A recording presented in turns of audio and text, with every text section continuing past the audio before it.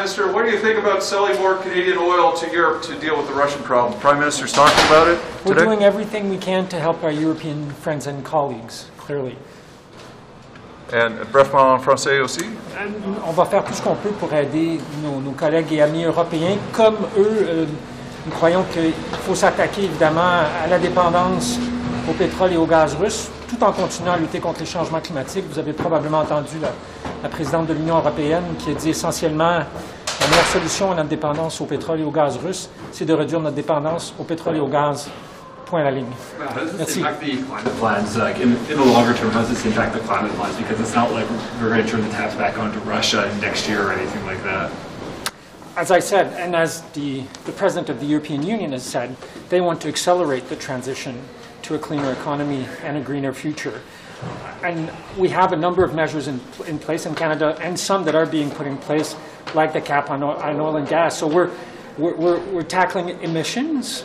Production, obviously, as you know, is a provincial jurisdiction matter. So our role at the federal level is to ensure that the emissions are going down, and that's what we're working on. Thank you. Hi, Mrs. Findlay. The Ukrainian PM is asking for anti-ship missiles and other things like that. Any opinions on what Canada should or should not give? Or this is all coming out of the NATO meetings? Yes, no, I'm aware of it. We think Canada can do more, even though it is doing a lot, and there's no doubt that what Canada is doing is appreciated. But they need real equipment to fight a real war, and it's very personal for an awful lot of Ukrainian Canadians, as we know, 1.3 million of the diaspora here in Canada. So this government, and we're concerned with the new NDP Liberal coalition government, that they will put defense spending where it needs to be. We need to get up to that 2% on our NATO commitment. We need to spend more on defense and equipment, and we need to give whatever we can do in support right now. I just ask you, as a former junior defense minister, you had some, for your brief time in that job, you did know a bit about the equipment or lack of equipment that we actually have in stock that could move. So do you have any suggestions on that file or not? We gave some of the suggestions to the minister in committee yesterday. She says she'll take it under advisement. And we do also have non-lethal equipment we could get over there, like mobile hospitals that were bought for COVID and are unused, sitting in warehouses. There is more we can do, lethal and non-lethal. So we're hoping they will. Thanks. Thank you for stopping. Mr. Scheer, the Prime Minister is speaking about oil exports to Europe. What do you think? Well, Justin Trudeau has no credibility on this file. He's the one who's cancelled pipelines here in Canada. He's had a consistent policy of attacking the men and women who work in the oil and gas sector. And had he approved those pipelines, Europe might not be so dependent on Russian energy today.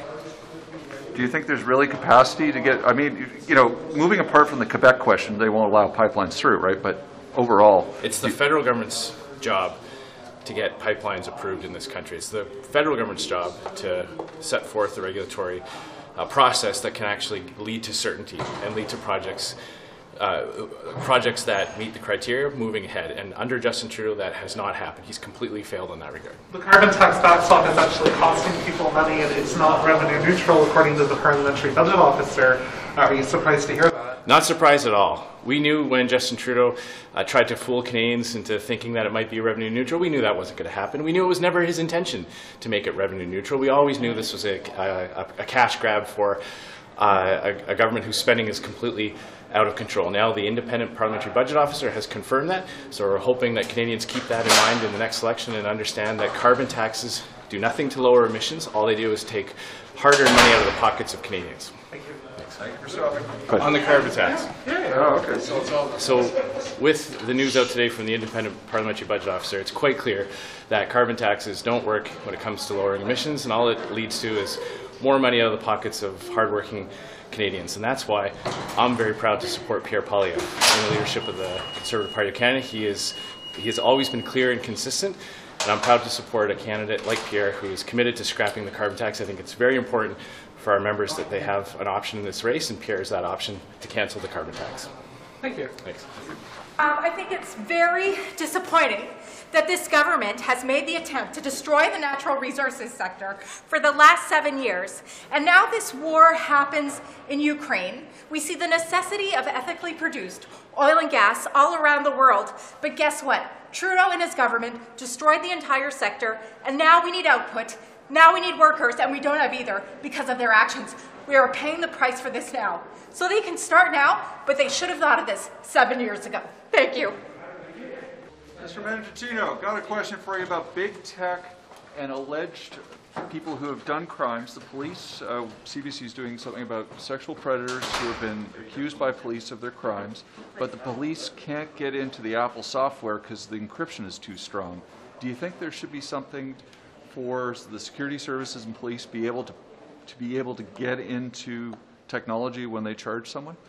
Well, of course, let me just say at the outset that it's important that law enforcement have all of the tools that they need to investigate crime. I've just gotten back from Washington, D.C., where we relaunched the Cross-Border Crime Forum with the United States. Myself and Secretary Mayorkas, along with Minister Lametti and Attorney General Merrick Garland, talked about a wider range of issues, including cybersecurity and cyber hacks. So we're always prepared to innovate when it comes to ensuring that there's the appropriate toolbox there for law enforcement to do their job, while at the same time ensuring that folks' charter rights are respected. So there's no way of pushing Apple, Google, the other smartphone makers to have a backdoor if a court order would allow it? Well, I think that last part of your question is incredibly important. Look, we have mechanisms already within the criminal code that allow the police to apply to the court. For example, search warrants, where judges take a look at the information to support an ongoing investigation, including looking into digital devices, and they strike that balance, but they do it on an independent basis, and they do it in a way that is separate and apart from the function of the elected government, whose job it is to make sure that the tools exist. The final thing I'd ask is the burden of proof to get the court order to have it opened. If you suspect it, but if you can't prove that it exists and you go to the judge to ask for it, you may fail. As a former Crown, you know what I'm talking about here. I am familiar with the concept, yeah. I mean, there's different legal thresholds, so reasonable grounds, reasonable basis. I mean, all of this is about understanding where there is a credible base probability that the thing that you were searching, or the place that you were searching, or the person that you were searching will yield evidence of a potential crime that is listed under the criminal code. Again, I just emphasize that it is the court's job to undertake that analysis, to do the appropriate weighing on the state's interest, to investigate and carry out that search warrant in conjunction with people's individual charter rights. Thanks very much. To follow up quickly on Public Safety Committee, did your office ever receive any intelligence talking about the presence of shotguns or other firearms being in vehicles involved in the convoy? Well, look, throughout the illegal occupation here in Ottawa, and indeed with the illegal blockades across the country, we gave law enforcement all of the tools that they needed. When existing authorities did not work, we resorted to the Emergencies Act to ensure that they had the additional authorities to bring about the resolution of the blockades. You did see, for example, in Coutts, Alberta, that there were a number of serious criminal offenses laid in respect of firearms, and as to the presence of firearms elsewhere across the country, I mean, those are questions which are best put to police. Thanks very much. You know me, Bob, I've spoke to the CEO a number of times. We're looking at potential solution. Our aim when we had the pandemic, when the World Health Organization declared pandemic was March 11, 2020, we wanted to make sure we invest in all families of vaccines. The one that is done by Medicago is plant-based, which is very promising. That's why it was approved by Health Canada. So we are going to be working with the company. I've been in touch with them already on a number of times to try to find a solution because we want that vaccine to be available for the world. This is a company in which we have invested, and we want the company to be successful because I think Canada can play a role in global health, and certainly Medicago with a plant-based vaccine, I think it's very interesting. You know, we've attracted Novavax, we've attracted Moderna. One is mRNA, the other one is another technology, but certainly the one of Medicago in plant-based is very interesting. But the fact is that they had Philip Morris as a partner in this, and this is why the WHO was rejecting them. Yeah, but you know, to every challenge there's a solution. You've seen me before. Yeah. There'll be a solution. So but why did we agree to do a vaccine with a company that... Well, because we wanted to, well, it's not that we chose to do a vaccine with a company like that. We choose to invest in a company which had a plant-based vaccine which was recommended by the experts as the most promising. And you have to go back 2 years ago, what we wanted to make sure to protect the health and safety of Canadians, because no one knew at the time. Now people are looking at mRNA, but go back 2 years ago. When this started, you wanted to make sure that you were invested in all families of vaccine. Novavax with particle subunit, with Moderna and Pfizer with mRNA. And certainly Medicago was seen, if you go back 2 years ago, if you look at the record, people were saying that as a very promising technology, still today. That's why it was approved by Health Canada. So the shareholding of the company is something that we're going to try to work with the company to find a solution, because I think... In other words, to ask Philip Morris to this and that. Well, that would be for the company to see, but you've seen me before. We'll find a solution. So, but the only solution has to be to get... Well, the company is obviously looking at that, and we certainly want to be them to be successful, because, like I said, we want to play a role in global health, and having a vaccine, a plant-based vaccine. If you talk to the experts, that's also a technology you want to have in your portfolio of technology, because it's not only about addressing the current crisis.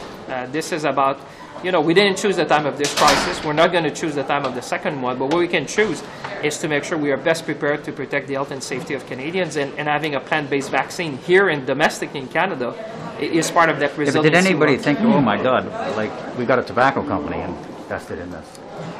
Well, the company, I mean, there's many shareholders in that company, so in a sense, but what I'm saying is that you want to make sure you have a plant-based vaccine. Medicago has the plant-based vaccine, and that's why I think that if you look at the families of vaccines, you rather be invested in the various family of vaccines to make sure that not only for COVID-19, but whatever may come next, maybe next time a plant-based vaccine will be the better solution to protect the health and safety.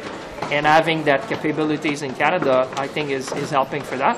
With respect to shareholding, there'll be solutions. The company is aware and they're working on that. They're working on divesting. Yeah. Okay, thanks. Merci tout le monde. Hey, ça va.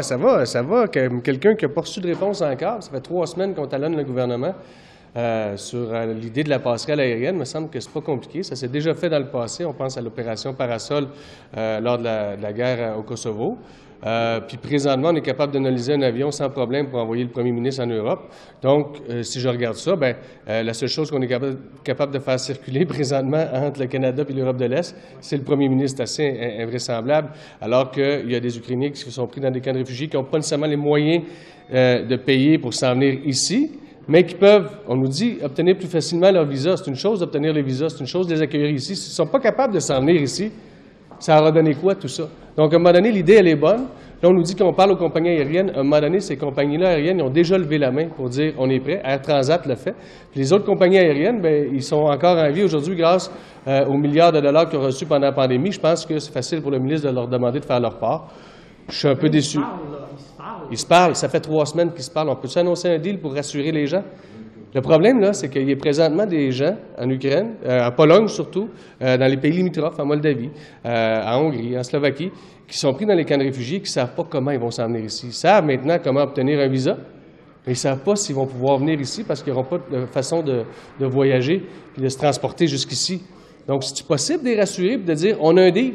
C'est pas compliqué, me semble. C'est tout ce qu'on demande au ministre. On n'est pas capable d'avoir la réponse. Est-ce que vous concevez, un peu ce que disait le secrétaire parlementaire de la Longue et des Minutes, qu'il y a des questions logistiques à régler avant d'annoncer qu'on a... Annonçons le deal, là. Dites, ça va être correct.